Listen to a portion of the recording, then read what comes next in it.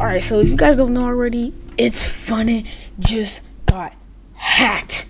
And man, wow.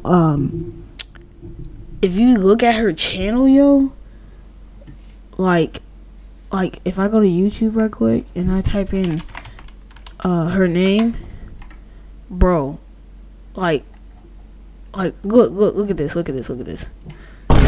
bro. They unlisted all the videos, bro. Wow.